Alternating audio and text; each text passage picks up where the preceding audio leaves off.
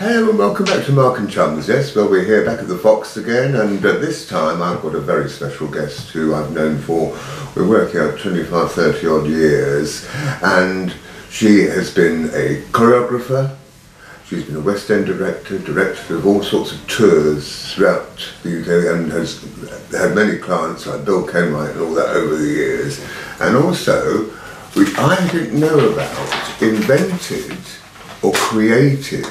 Now let me just put my glasses on. Toddography. We'll talk about that in a minute. Of course it is the wonderful, very talented and my dear friend Carole Todd. Hello Carole. Hi Marc. Thanks for coming along today. Thanks for calling me in.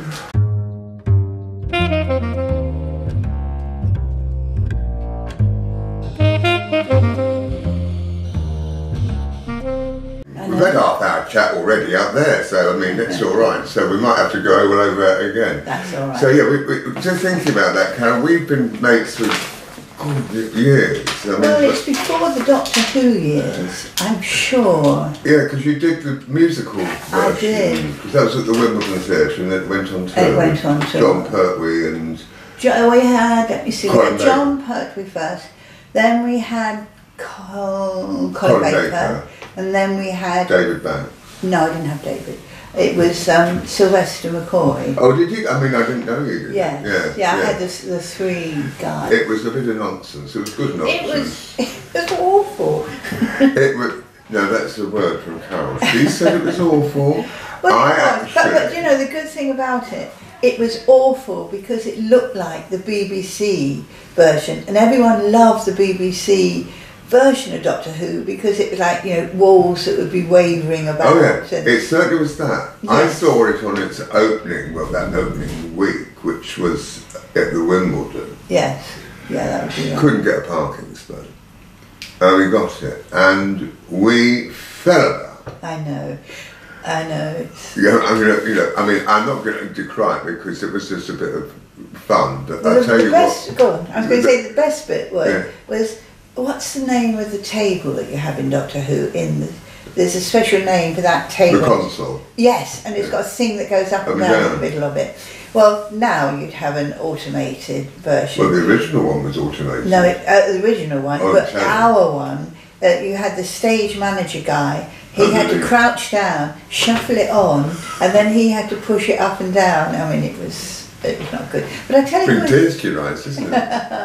But I tell you who was in it, who's done very well. Rebecca Thornhill, and she played there was a boy and a girl. Yeah, I remember the boy and the girl. Yeah. And she played the girl, and she now has starred in all sorts of West End shows. I mean, she's a proper West End. Yeah. Beautiful. The West End theatrical. Yeah, so that was very nice. And what was the musical guy? Steve Edis was the musical director. And we wrote 2 songs together, which they used in the show. Which is the only time I've written a song officially. And I have it in my filing cabinet, sealed up, like with copyright on it. Like no one is ever going to want to ever look at it. I remember the camera because it was a musical. This is it was a play with 2 songs. Well, semi-musical, but there was a cabaret singer who actually sang with her back to the audience because I remember he was making the. And I'm thinking, Judy. Surely she's the dog. No, being authentic. Yeah, being authentic. Yeah. But that is one of that's one of many things you've done because you know, I mean, you're on IMBD and all that. You've got a few other things. You know, you've done a bit of dabbling yourself on the boards, haven't you? Oh yes, well I did 6 years in the West End, and in those days you would do the show would last for 2 years. People like Harold Fielding. Yeah.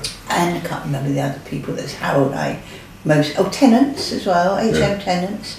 And he would do 2 years in a musical, and then it would finish, even if it was full audiences, and they put new stuff on. Whereas now they just let it stagnate and go on for decades. 25 years. Yeah. And we would do often 1 year, and then there'd be an audition for the next musical at the Lane or in the Strand or whatever. So I did Promises, Promises, which I was very fortunate, that was Michael Bennett who directed and choreographed it. And Michael Bennett is the guy who created Chorus Line. Ah. So we didn't see him in rehearsals, we got the assistant when we were taught the show. And the young girl in it who sings "What Do You Get When You Fall in Love," that was Betty Buckley, and that was her first visit to London. And also Julia Mackenzie, it was her first debut in the West End. She was the Owl Lady. I remember Julia Mackenzie. I bumped into my late friend Nick Courtney, who was she did the second series called French Fields, which was a comedy series by Chums, and she was playing that with Anton Rogers. Oh yes, and Nick Courtney played the Marquis, as he called it. As it's Marquis, isn't it? Nick? But he played he was in Doctor Who, was the Brigadier in Doctor Who. Oh, right. So I remember meeting her. She was delightful. She was just glorious, really glorious. So that was Promises, Promises, and the fact that we did get to see Michael Bennett. Oh, and another thing which is quite interesting, I think, from looking back at how theatre used to be, is because there were American shows that were brought over, they used to like to have people who were the doubles of the original Broadway person. And when we did the line-up at the Prince of Wales Theatre, after we'd done all the recalls and everything, and we're all lined up, I think there were about 12 girls in it, possibly. And I'm at the end of the line, and then one girl who will be nameless, who'd been kicked out, came down and did that, popping her head out of the wing and going, oh, you're still auditioning. Oh, I'm so sorry. I didn't mean to intrude. I just came to see if it was all finished. And they went, oh, hang on a minute. Could you just come and join the line? And Carol, would you mind just going to the left? And this girl was put in the position that I'd won, and I was made the swing instead of having a part of my own. But being the swing, being understudy, being dance captain is why my career went to what I do, or what I've done, let's say. But it was interesting that if you looked really like one of the Americans, you would be replaced. You'd be cast, yeah. So we did see Michael Bennett eventually, because he died so young. So I did that. Then I did Showboat at the Adelphi, which had Cleo Lane in it. And she was wonderful. Lovely one. Bill, she used to sing Bill with such heart and soul. And we would go and stand in the wings every night. And John Dankworth used to come and pick her up, and he was a lovely man as well. So that was, and Lorna Dallas. I mean, lots of those kind of American names. Well, Johnny Dankworth wrote the first series theme music to The Avengers. Did he really? All about them. Didn't know that. Oh. Yes. It wasn't as good as the second one. I prefer the second one. Yeah. Which I used to have. The second one was my theme tune for when I was on the radio. Oh, really? Years ago. Right. But yes, but I the amount of people. I mean, I'm just looking at this, everyone. Now look at this. I sat on the other glasses. Not only did she come with one CD, you've got two CDs there. One is for West End theatres and London-based productions, and then regional theatres. And just, this is how prolific, this is regional theatre. On the back as well, yes. And then, I'm surprised, you're out of the West End now. Look, I mean, look, this is the West End.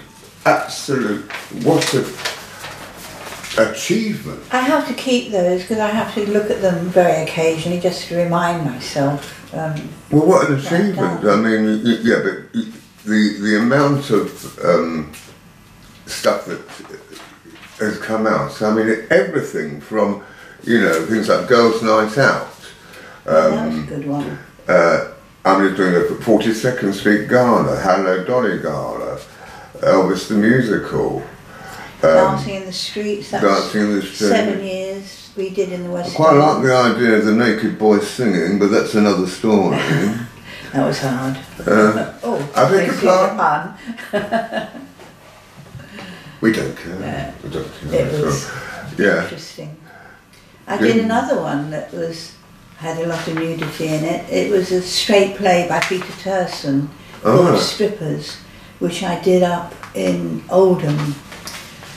That was a hard rehearsal because it turned out, because it needed full frontal nudity from the women, and the women that did the full frontal bits, when you sat down and do like you do, talking with the actors in part of the procedure of rehearsals, it turned out that those ones had issues and they had wanted to be in the play to get over their own issues in their own life. It made it very difficult. And then I can remember one thing that happened, that when we did the stripping for the first time for them, I took them to the pub at supper break.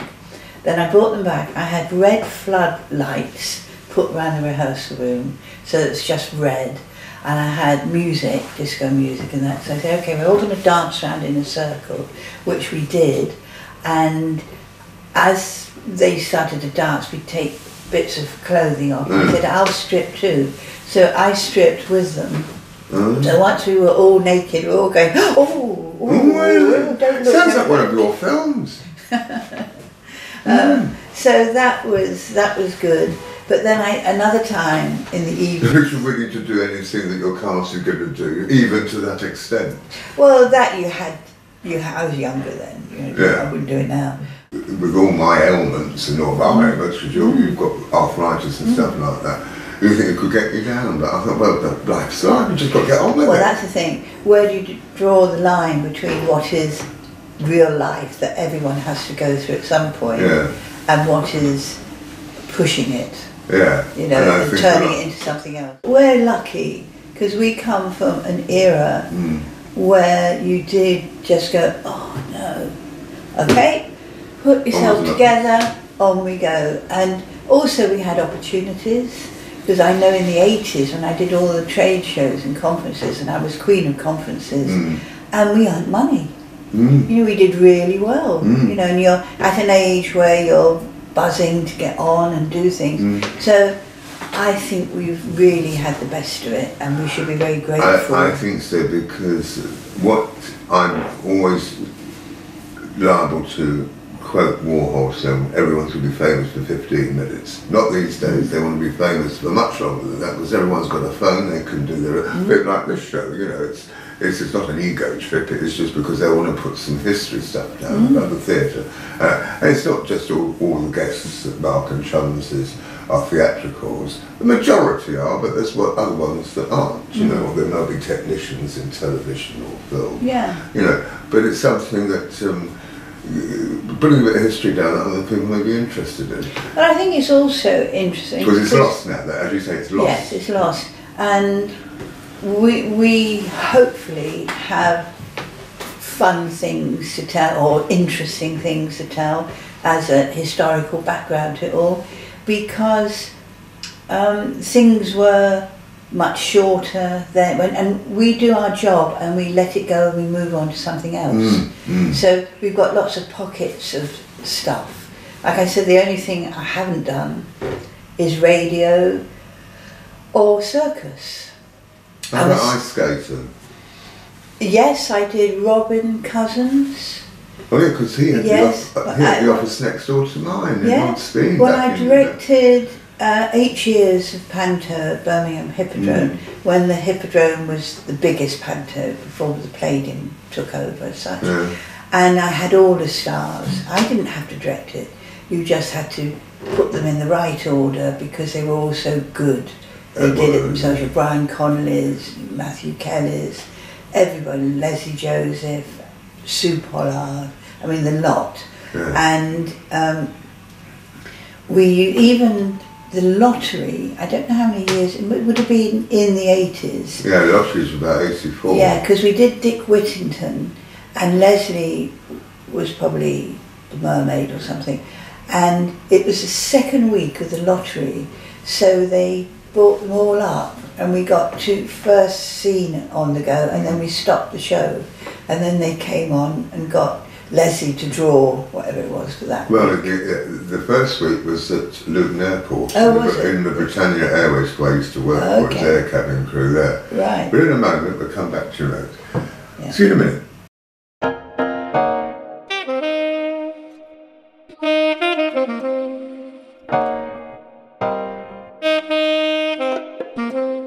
And we're back. Well, Carole, I've just been thumbing through your CV again, and I want to talk now about, I've got to put these on. Tales of Toddography. Toddography. Now, please, lectures with PowerPoint support include a history of pantomime, history of summer shows and other theatre and related subjects. This is what this programme's all about. So, what's Toddography then? Toddography is, because I do a lot of work with actors. I mean, I used to do choreography with dancers. I had dance groups and all of that, but I don't do that anymore. I do what we call musical staging, really, and I love to do that because it's acting through dance. That they call. There's a terrible phrase called acting through song that they teach now in colleges and there shouldn't be the need for the word. I mean, if you sing a song, you're acting it. So it shouldn't be called, we're going to learn how to act through song. But anyway, that's another point of view. So this, working with all the actors, or musicians, because I've done a lot of actor muso shows like Dreamboats and Petticoats and Tommy and all that stuff. So it is giving them a word or definition phrase. So if we're doing, say we're doing a 20s number and you're doing Scooby-Doo to that way, Scooby-Doo to that way, that's called cleaning the windows. You clean the windows there, you clean the windows there. Or if you're doing dancing through Motown stuff and you're doing that, that's picking an apple off the tree, twist and pull, twist and pull. So they get, twist and pull. They get so taken up with what the phrase is. Oh, we're going to do cleaning windows, or we're going to do twist and pull. They forget that their body's actually doing it. They're not going, I can't dance, I can't dance. Or what do I step where, what do I do? Yeah. Their heads are full of these little phrases. So that's Toddography. Oh. And then what I do, the panto in the summer season and the ordinary one myself, I'm not an IT person at all, but I've managed to get my head round PowerPoint in a rough sort of way, and I've got a little projector, and I put together, it can be half an hour or 45 minutes or an hour, whatever, presentation, and I do all the history of panto and the history of summer season, and then I do little bits of personal stuff, like things that happen with Frank Bruno in Goldilocks, or things that happen with Eartha Kitt in something, and yeah, take those shows out. I did one, have you heard, what's his surname? Professor Branwell Catalyst Club. It's very highly thought of in Brighton and Eastbourne Hastings. He's a very much a raconteur, he's a professor of something or other. And every month, it used to be at the Latest bar downstairs, but now I'm not sure where they are now.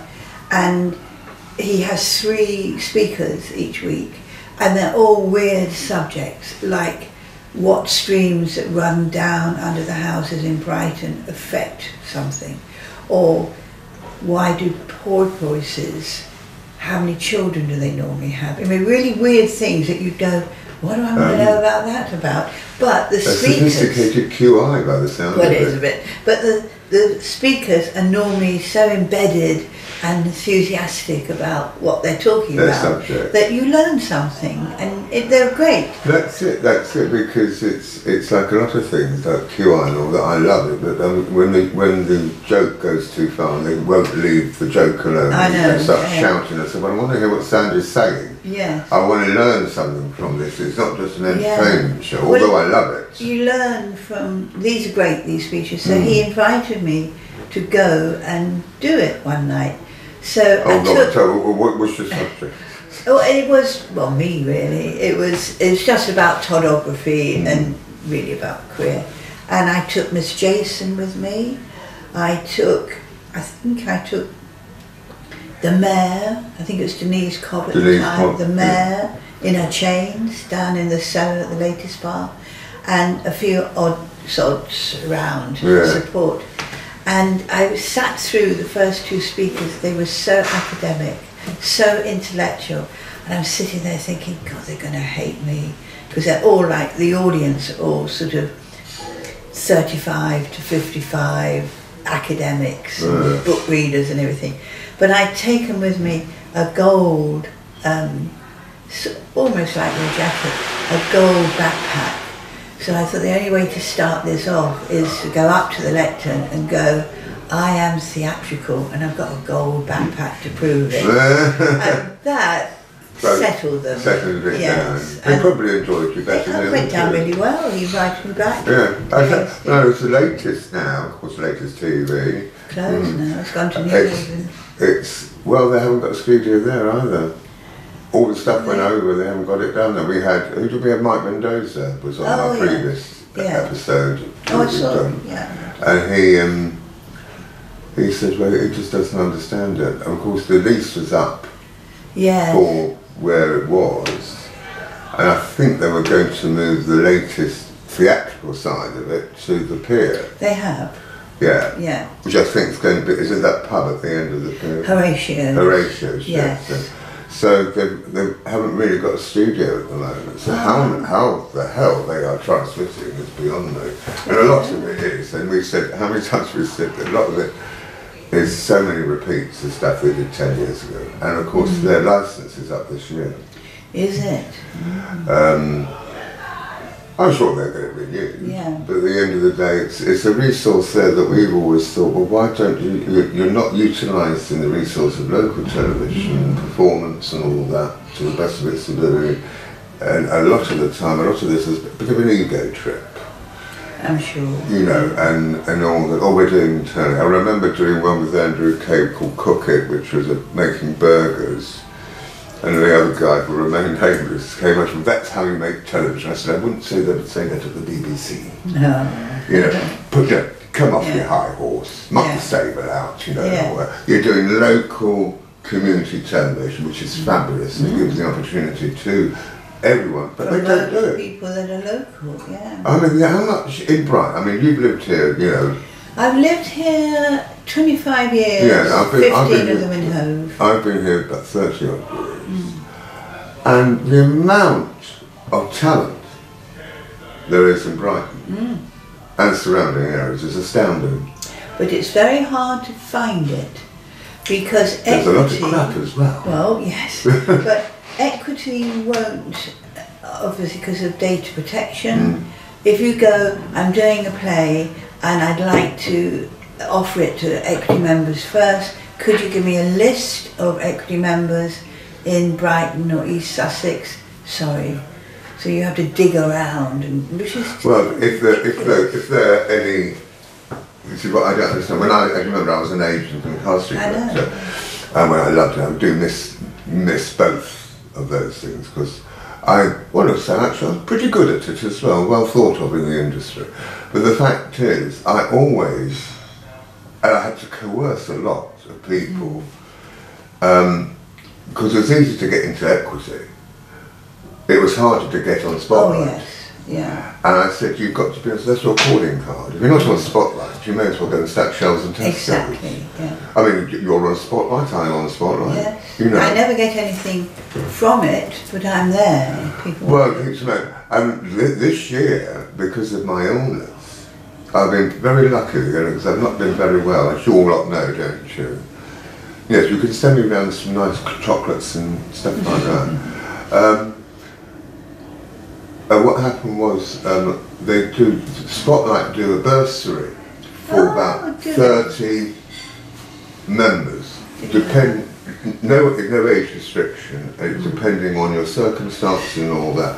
I said, well, I won't get that, although I've been with Spotlight crosses how many years.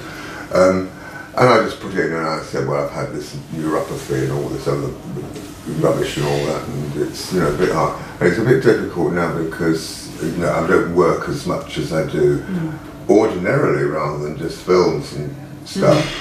I got one. Oh, fantastic. So and it's a whole year, which works out about $16.50 a month. If I remember right, I can't remember how much it is. I don't know. Well, you do yours all in one go. I do my monthly, but they give you 12 months. Very good. Which is fabulous. So anyone out there who's aspiring to be an actor, if you're not in Spotlight and it's difficult to get into, equity is much easier because they need the membership funds. But if you need to go into Spotlight, that's your calling card. Without it, forget it. You may as well go on to these Mandis and Casting Now things, which are not really professional sites. They are just there for people that can't get onto things like Spotlight. But with Spotlight, all you've got to do is have a few contracts. But with the equity thing, what would help people trying to book local people? Because I'm doing a play at Horatio's on May the 2nd, 3rd and 4th, which is about Marilyn Monroe. Oh, lovely. Three-hander. Marilyn Monroe. Yeah, and we've got an amazing actress coming down from London to do it. Not Laura Nixon, because she's lovely. She was fabulous, yeah. No, this is a lady called Susie Kennedy, and I tell you, you'd think it was Marilyn.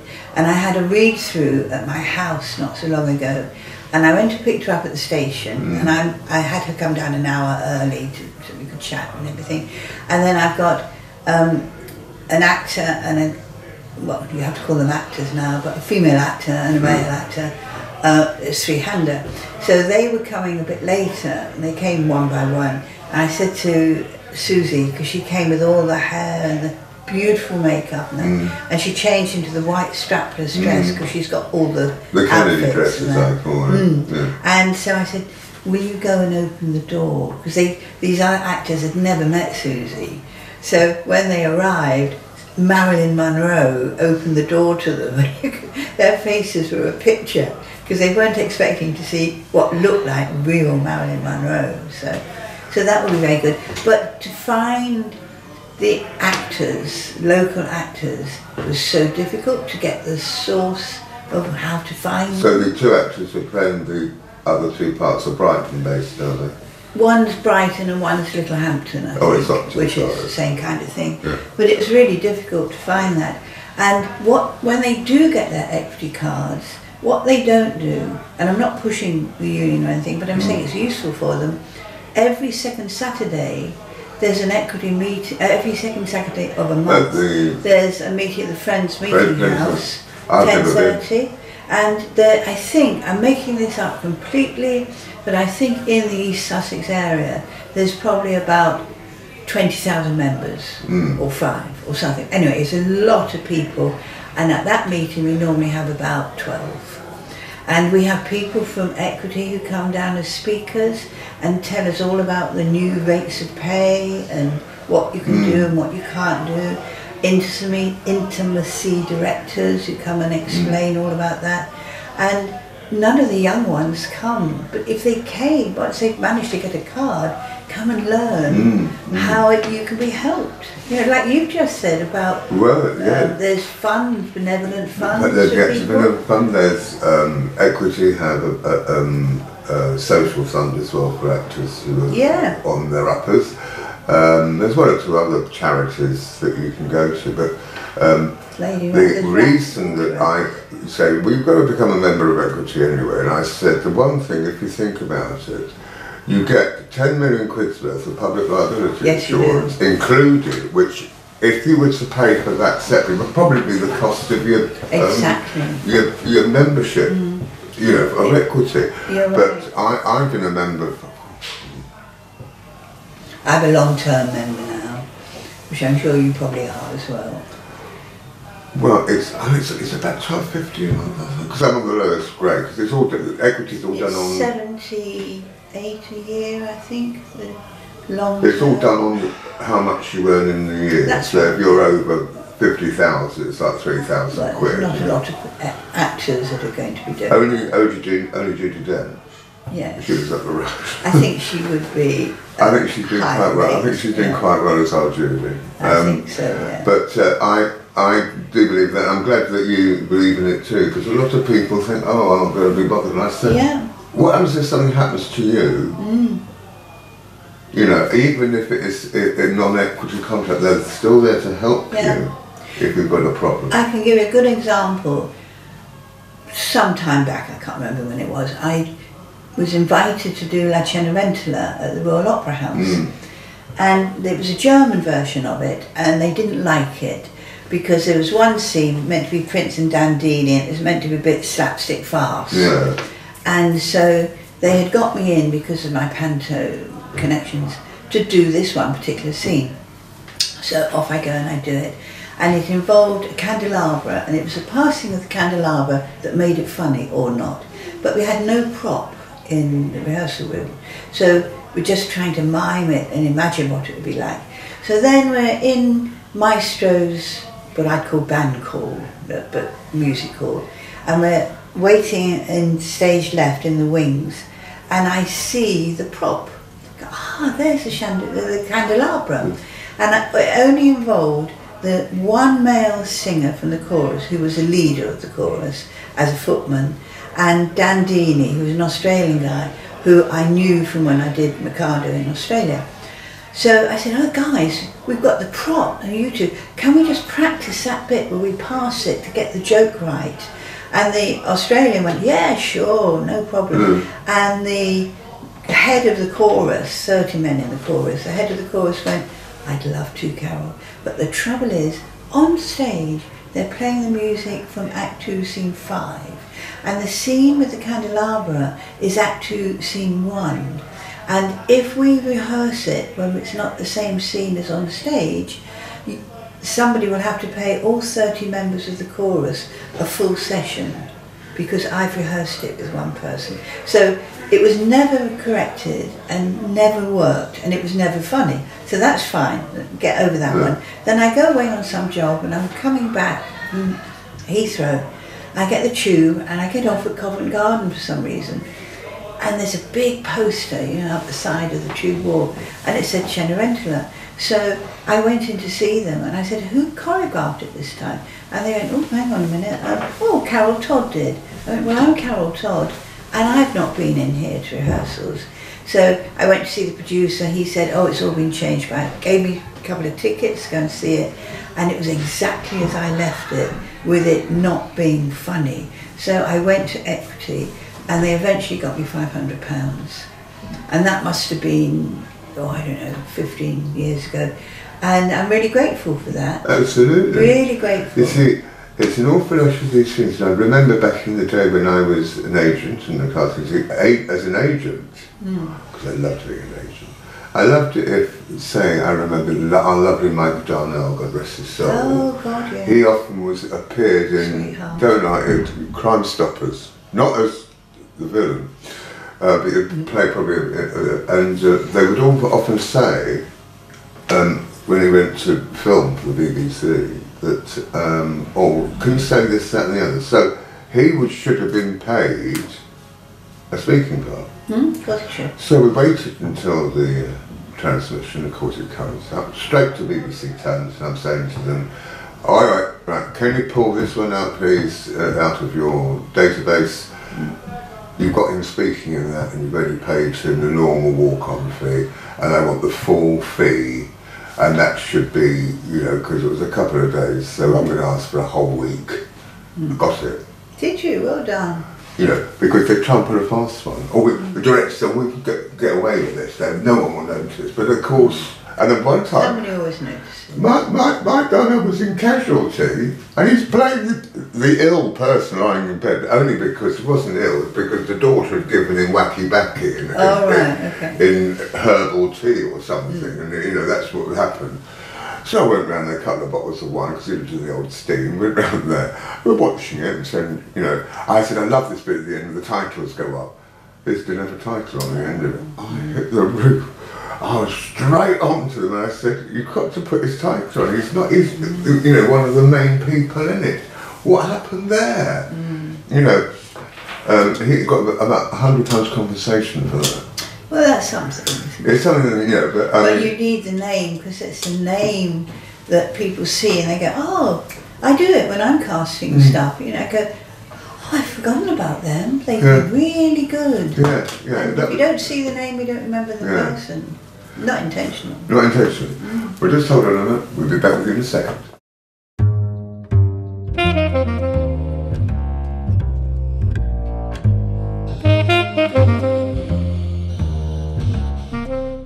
And we're back again. Hello, Carol. Hello. Yeah. So we've just been talking CVs, you see, and memories of people, because over the years we've lost quite a few people, haven't we? Certainly have. And mutual friends and all that have passed away. And you're just mentioning our lovely friend from the telly, Andrew Kay. Andrew Kay is a good mate of mine. Who's a lovely guy. I keep on getting a repeat on latest TV when we were cooking burgers. Very good. In his Cook It programme, which we did 10 years ago. I went to Andrew's for Christmas this year with Carol Brennan and Simon, who reviews for GC or whatever it's called, now. And he cooked us a wonderful. Oh, we did, didn't we? We did a Marc and Chums with Andrew Kay. It was the longest one we did. We might have to go back and finish off, because of course he was the PA to Barry Humphries and all sorts of things, you know. So he's a lovely guy. I've got a lot of time for him. But he's just rewritten my bio for me. Yeah, well that's fabulous. Yes. So you cut it down, and so rather, it's always good to get somebody else to do it, because you cut all the. Oh, should I put that bit in? Should I put that bit in? And we also, when we write them ourselves, we kind of go, she has done boom, boom, boom, boom. And also she has done boom, boom, boom. And they put it more interestingly, you know, like having returned from a trip to Australia, she found herself back in the north. Yeah, these barns that go in programmes and all that. You look at it, it's just basically a list of what people have done and but he did it really well. Oh, I know, he's a clever man, I tell you. And a very good cook. Very good. We bought him a little package of bits, didn't we, just to say thank you to him. That's nice. And he was thrilled with that, because he is a bon vivant. And what made me laugh was sitting there chatting away, and he loves his food, but just leave it at that.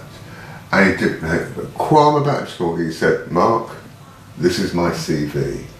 Yes, Because he's done cookery programs, he's done a lot, he really is, and he's a charming, charming man. I've got a lot of time for him. I did a couple of shows, I did 2 of his chat shows for him as well. Of course, we also had some other friends, one of which died too young, and were married. That's of course Mark Lanahan, who's remarried since. Oh yeah. And of course Claire, who was a fabulous singer. Yeah, she was really good. And unfortunately, she died of lung cancer. Yeah. I remember she had. At the time, I was putting musicals onto piano ships, and we did 3 months rehearsal with the original ship, and Claire had done the rehearsals. She and Mark got married a week before. It was all wrong. They got married a week before the ship went off to Australia, and no, she hadn't done the rehearsals. Some other woman had done the rehearsals who decided that she didn't want to go away for 9 months, I think it was, because she was of an age, and they got more connections then. So Claire was brought in at the last minute, and she just got married and was taken away from the marriage, and was expected to learn like 14 shows all in one go, and it just never really worked out. Bless her. She did. Such a shame, I was her agent. I was both her agents for a long time. And of course, I remember she went back on the ships, later before she, a few years before she passed away. And unfortunately, she had to be recalled back to the UK. Well, this was the trip. Was that trip? Because she was unwell. Yeah, she was. All the lungs and all that, and she liked to teach or two, and I think it just got to her. Well, it's not fun. It's very, very hard work. Oh God, I've had lots of friends do. I did a television pilot called Downstage. It was all about Amdram Theatre Group doing Peter Pan with music, like Fly Me to the Moon and all this sort of business. I wish it had gone to series because it was very good. And the young lad in that who played one of the actors in it, Vinnie Plantain, his name was, he died at 32 from lung cancer. Oh, but he didn't even smoke. And I think a lot of the problems with people, it's, Roy Castle, all the passive smoking. Absolutely, because everyone could smoke everywhere. I mean, back in those days, it was. Well, we all remember being on the top of a bus. You could smoke at the back on the top of a bus. Yeah. Which is unbelievable. You could tell she was very naughty on the top of the back of the bus. Yeah. Mine, so was I. Yeah. But I still occasionally have a cigarette, not as much as I used to. Only because I don't really inhale it. In fact, it's sort of like that. It's one of those. You can always tell an actress or actor on television or film when they don't smoke and they've got to smoke. They hold it like really. And they sort of hold it at arm's length and they sort of. I know. I tell you something interesting from the smoking point of view is. The last West End show I ever did was No No Nanette for Dame Anna Neagle. Bless her. And that was wasn't a pleasure. It wasn't a pleasure. What, because of her? Or? No, not her. I was swing dancer for 20 girls and singers. So swing for both sing and dance. I was understudy to Anita Graham as one of the 3 girls. And I was dance captain, I was everything. I also used to do 3 months on, 3 months off at the Stork Club afterwards, which was empty, it was just a hook-up joint really. But I earned more money than anybody because I had all these extra tags to my name and everything. And stage left of Theatre Royal, it'll be different now because they've redone it up, but stage left, you would have a big room when you came off the stage into this big room that had a massive mirror, which I think is still there, with the the ornate frame around it, and all round were shelves with ashtrays. And you would come off, you'd be doing I Want to Be Happy, which is a big tap routine, and you'd go and you'd grab a cigarette and go and that's You're never alone. With a strand. Well, there you go. And so that's what we would do to get our breath back. And it was accepted. And when you opened the door, the stench of cigarettes would come on stage. It was terrible. But I've never really minded. I mean, I remember, the old days because the flavoured cigarettes like menthol, so you can't get them anymore because and it's like this vaping things. There's all these illegal vape things going on. The cigarettes are £15 a packet. Oh, I know how much. Oh no, Stephen. That is like Stephen. What's that? £15 a packet, aren't they, Stephen? Probably. Yeah. No, because I often get a little present from them. Yeah. But I, at the end of the day, feel that your career is extraordinary in the amount, as you said, of what you've been able to achieve and all those, from actually doing the craft to dancing and all that, and then going on to do all these, just pages and pages of it is fabulous. Yeah, you know how really I got the break was I had done the Net. I was very young and I just gave up. I thought, I'm up to here with, you'd run round, you'd have 5 people off at least every day. And Drury Lane was tiny little dressing rooms. And again, it had all been booked because they looked like the American counterpart. So you'd go into I would go in at 4:30 every day, and I had my little portable record player. I'd do a warm-up myself, because those days you didn't have to warm the company up, just come in and do it. And then I would get the list of who was off, so I would sit upstairs. I was put in a dressing room with a lady, I think her name was Marion, but she lived in Ealing with her mum and cats, and she was a soprano. So when you're singing all the songs and that, everyone's tapping, but out of breath, she would stand in the wings just facing and sing the soprano line. Whereas now they have a booth or they have click tracks or whatever, but her voice, so that's all she did. And so I was in a room with her, So there wasn't a lot for us to chat about. We were quite different. So I would work out all the things about who had to do what. Then I had to go around all the rooms telling everybody, well, you do this, I'll do that. And they would go, yeah, all right. Because you know, they weren't invested in it. So I thought that's enough. So I went to Trends Management to get new work. And Dougie Squires, who God bless him. Indeed, we lost last year. It was only last year, wasn't it? Yeah, it was last year. He created Young Generation, the second generation. I went into the office, Jamie Phillips ran it, lovely man who's also passed, and by CV he had all these wonderful things on it, like assistant dance captain, understudy, dum-da-dum. So Dougie was the peak of his career then, and he had junior showtime at Yorkshire Television. He physically couldn't do it, so he said, I'll take 2 associates up and they can do the work. So he chose me, who he'd never met, but only by my CV, and a friend who's like my best friend for life, Roger Hanna, who lives up in Liverpool now. The 2 of us were sent up to Leeds. I met Dougie the night before for a meal, never met him in my life, and then we were taken into the studio, and you've got all the children, you've got all the mothers, you've got Jess Yates, you've got, then you've got Roger, who's, you know, done a number, and they went, well look, let's Roger do his number so Dougie can see it, and Jess Yates, Roger Cheevery, the director, can see it. And then, in the meantime, here's some music. You can have a look at the music and do your number next, make one up. And it was a clapping song, which is quite difficult, because it goes clap, clap, clap, clap, clap, clap, clap, clap, clap.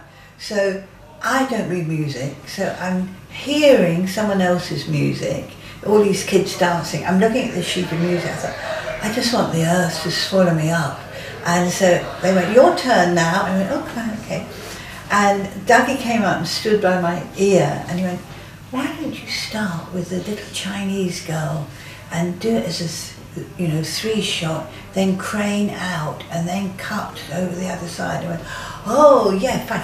Okay, what we'll do, we'll start with blah blah. And the director, it turned out he knew nothing about choreography either.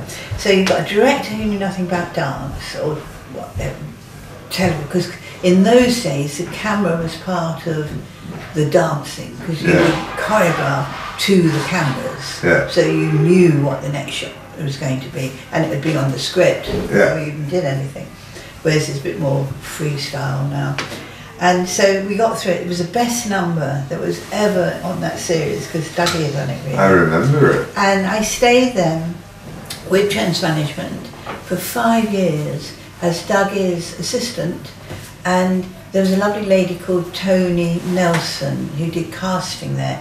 She was the best friend of Derek Dean, who is London Festival Ballet or London English Ballet, who I bumped into the other week out of the blue and reconnected with.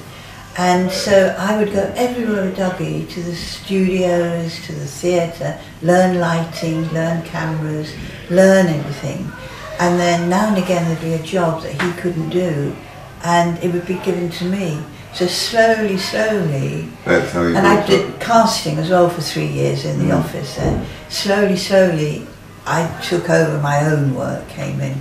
So I owe Dougie an awful lot. And a lot of people do, because they do indeed, Kind man. As was Bill Kenwright, of course. Oh, Bill. Well, I worked for Bill for 25 years on and off. Yeah. And he'd always find me something to do. He got me into Sean Mathias's season at Windsor. I think it started 2 years ago with Sir Ian McKellen. Yeah. And the first one I did, I think, was Hamlet, and it was just to do a tiny bit of waltzing. And then the next one was Cherry Orchard, and I had to do them bursting in from the back of the theatre. It was all filmed in the theatre. Have them bursting in with a little bit of country dance. And I don't know really anything about period dance or country dancing, but Sean Mathias likes you to respond to what he needs without it being textbook. We have to do that. We have to get the essence of it and the feel of it. And I can remember it was summer, it was hot, and we were rehearsing in an empty top shop in Windsor because it's a big space, you know. Yeah, that's the way to do it, isn't They it? all closed down with COVID. And so Ian was sitting on the pavement outside having his sandwich for lunch in the sunshine. And as I left, because I'd done my bit, he said, excuse me, did you do that dancing bit? I went, yes, I did. He went, it's ever so good, well done. I went home floating on a cloud. And I did Frank and Percy for them, that was in the other palace for a while. With Roger Allen, was two-handed, so Ian and Roger Allen. So they were little highlights. So that was your bit. I was going to say Dorothy Squires or Dougie. Dougie Squires. Sorry. Yeah. Then a nice common view. So we're coming to the end of our show today, which I know we could go on. Well, what's for the future? What have we got coming up now? Well, on Sunday I go to Windsor for Jenny Seagrove, who is Bill's partner. Yeah. And it's about the 6th year I've done it. I do a big charity, the main Chums, which is a horse sanctuary that Jenny looks after. It's comics night, so we have a load of comedians and I organise all of that, do that. And then I've got the play, beginning of May, that starts rehearsing in about a week or so. And then I'm doing Adam's Family for the outreach. It's half children with some adults, you know. I've done Bugsy Malone, Cat, Legally Blonde, Oliver. I mean, you do travel a lot, don't you? I do, yeah. Yeah, you're always, you saw Mark, I'm on a train, and I'm in the middle of, I'm just about to get on the underground and all that. So that's it, and then it's panto. What panto are you doing this year? I can't say it now. We're not allowed to say it because we're currently in March.